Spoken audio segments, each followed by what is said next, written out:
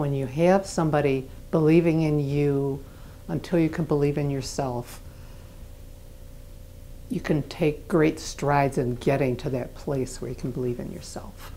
My father was a raging alcoholic pedophile. I had post-traumatic stress disorder, have a fragmented psyche, had been going to therapy for several years, and I was in and out of depression. Even during the therapy, I was still in and out of depression. I could see myself living the rest of my life in a mental hospital someplace. I read this book, Giant Steps, by Barry Neal Kaufman, who was the co-founder of the Option Institute.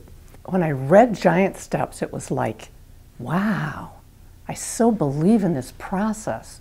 They believe everybody is doing the best they can, and there's a way to help people through things without making it so hard for them. I came to my first program here, which is a weekend program called the Happiness Option Weekend. And it was just everything that I had hoped for and more.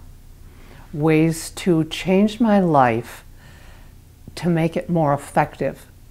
So after that, I signed up for a program called Optimal Self-Trust. And when I got home from that program, my first therapy session after that with my therapist, so I had a wonderful therapist, in my first therapy session, I took a candle with me to the session. And I lit it and I handed it to my therapist. And I said, I want to thank you for holding on to my life for these last few years, and now I'm taking my life back. And she and I just celebrated that. And I saw her 2 or 3 more years after that. But in the meantime, I started taking programs here at the Institute. When you come to the Option Institute, they love you, and then you come back the next day or the next week, and they love you more.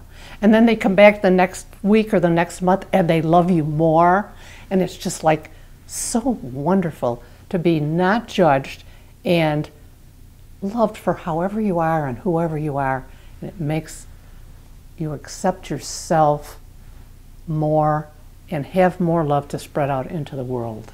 And I got well, and I'm just like so thrilled. And now I've written a book, and I'm hopefully can pass it on and help some other people.